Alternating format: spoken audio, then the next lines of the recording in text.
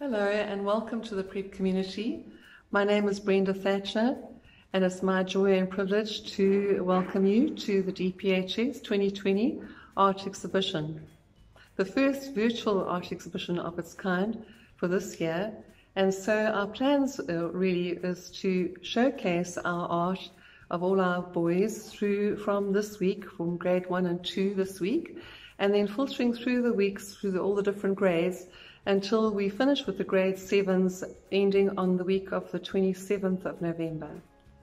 Before I continue, I'd like to thank a few people who have really helped support us through the year. And for our headmaster, Barry Wilson, thank you, sir, for supporting all our plans and ideas and always being very, very supportive and passionate about our area and what we do here. And I'd like to thank my colleague Lauren Firth, who is a tremendous support to me and always has a wonderful, happy approach to all her lessons.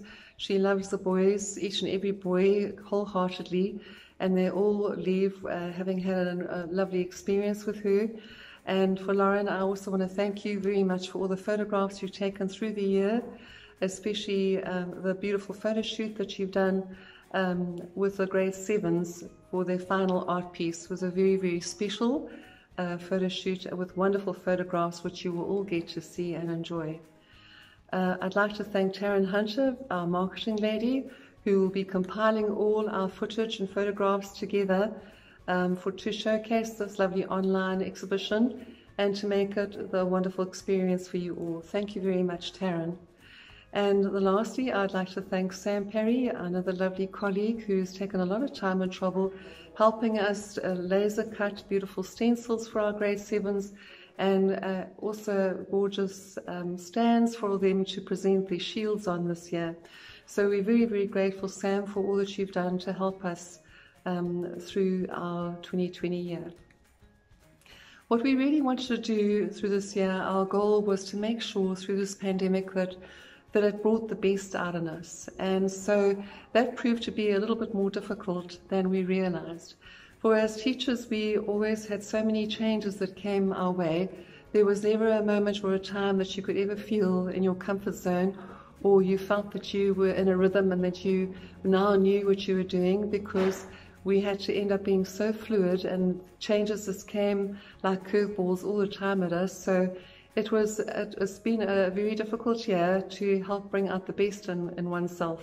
But one thing I can actually say is that our boys seem to have taken on this year with an incredible sense of humility and maturity.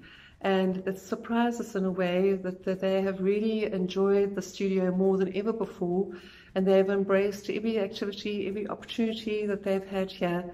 And I can honestly say that the quality of our work is really outstanding, and I'm so incredibly proud. And I just think that through a year like this, where we've been denied the chance to do things that we planned to do, and then they were taken away, and the rug was ripped out, and we've had to reevaluate and rethink and reflect on what was important and what is important, and really get to enjoy just the simple little things in life.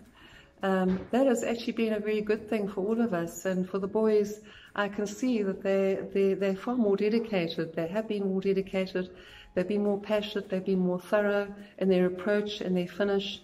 And so for us in the studio, overall, I really do think that the best has come out of the studio for 2020. So we are excited to showcase the beautiful artwork that has come and will be on show for you. And I want to thank all our prep staff, all our prep parents for the support, and you can be incredibly proud of your boys, to all the parents. And there's not much more I can really say. And I'm hoping that by looking through this exhibition, you're really going to get to enjoy it. So from me, thank you very much. Bye for now.